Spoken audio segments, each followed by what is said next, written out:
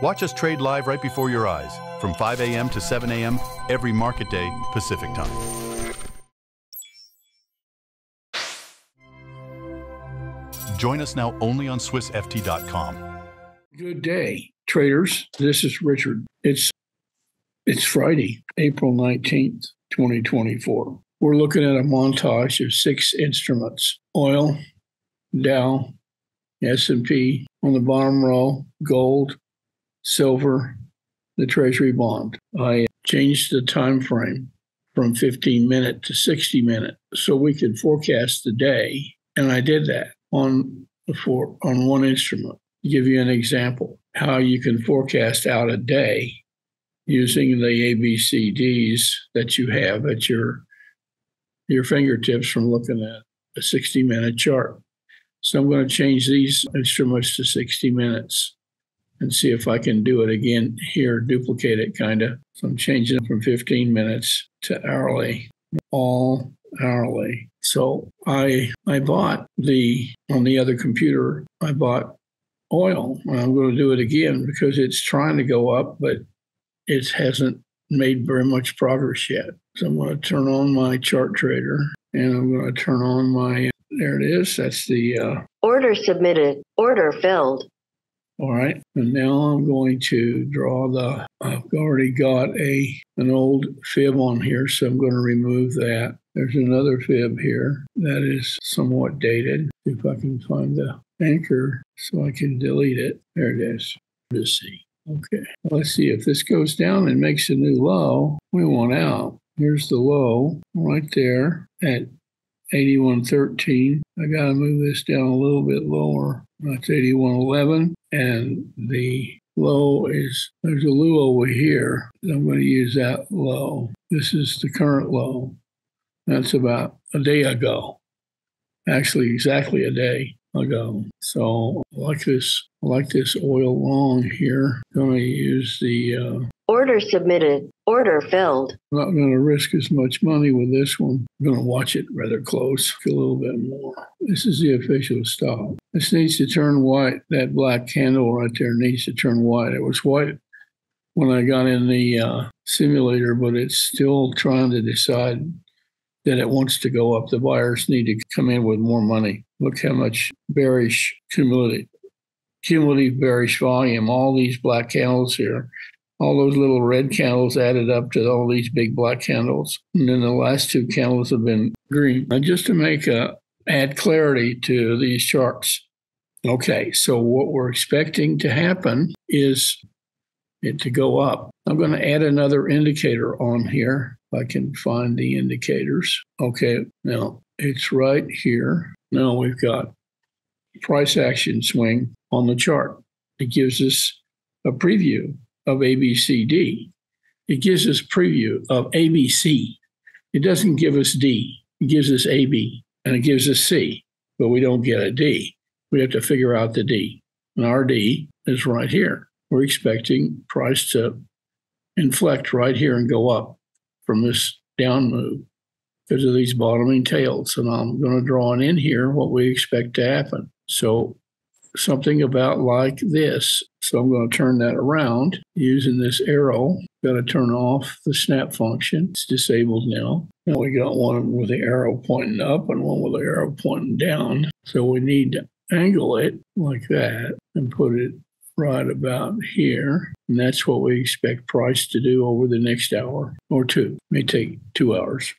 How long did it take to get down here? 1, 2, 3, 4, 5, 6, 7, 8, 9, 10, 11, 12 hours. Took us till get down to that low. We have a new candle right here. We just got a new one. That's down there, isn't it? I'm not sure that's a new candle. Let's add another indicator here. Okay. So we don't have a new candle. This is the current candle. It's an hour candle. And we could change this to a 15-minute chart. And we get a little more detail, but I want to think in terms of an hour. So let's just look at the 15-minute for a minute. It's been consolidating quite a bit in here. It's trying to go up now. It's been trying to find a bottom for about an hour. and it's come all the way down to here, and it's gone all the way up to there, and then it's come down, and it came all the way down to here. Now it's back up here, trying to go up. So it's got a lot of footwinds, headwinds, footwinds, backwinds, meaning it's being pushed back by the wind, by the other team. The buyers want in, they want to push it up, but the bears are saying, we like what we got here, and we're trying to keep it. We want price to continue to go down, so there's resistance. And we're trading down here well below the pivot, below support 1 and below support 2, almost getting not close to support 3, but we're down here in that neighborhood, and this is where it will turn. Now that we've got our trade on this, let's see what else is going on. Here's the Dow. Now we know the Dow is bullish, so is the S&P. Let's take a look at the Nasdaq. Let's add a new chart, NQ, right there. Okay, now let's stick it right in here. So now we've got the NQ. You can see it's bullish too. Look how bullish the S&P is. The S&P's been bullish all night, ever since 8 o'clock last night. And here's the daybreak. It's just when the Europeans took over. So the indexes are strong. That's good news. And here's 3 of them right here. There's the Dow. Here's the Nasdaq. Let's look at the Dow. The Dow's strong. The Nasdaq looks strong. That's 240 instead of 60 minute. Let's fix that. Now, gold. Gold is looking like it's ready to perk up. And silver it's working on getting long, coming up from this low down here, right there at the primary pivot. Where are we at? Where's that primary pivot on gold? It's right a little bit below it, and we're right in it here on silver. And I would say that the Treasury looks a little bit stronger. I'm going to draw an ABC on this low up to that high. It's already half, 2/3 drawn in. Looks like that's what it wants to do. Go up there to 116 1/4, way down here at 114, and a quarter it's not really a quarter. That's almost 117 because this is 3/4 of a point right here, 25 ticks. There's 32 ticks in this point, and each tick is worth quite a bit, about $31, and I think it's 15 cents. It may be 25 cents. I can't remember. But it's over $30, one of the biggest ticks we know. And we've got 25, 30 seconds, which is well over 75% of a tick, of a point. I'm tempted to buy this too. Order submitted. Order filled. Oh, it's getting dicey, $60. We're bearish. The trend is bearish on this oil.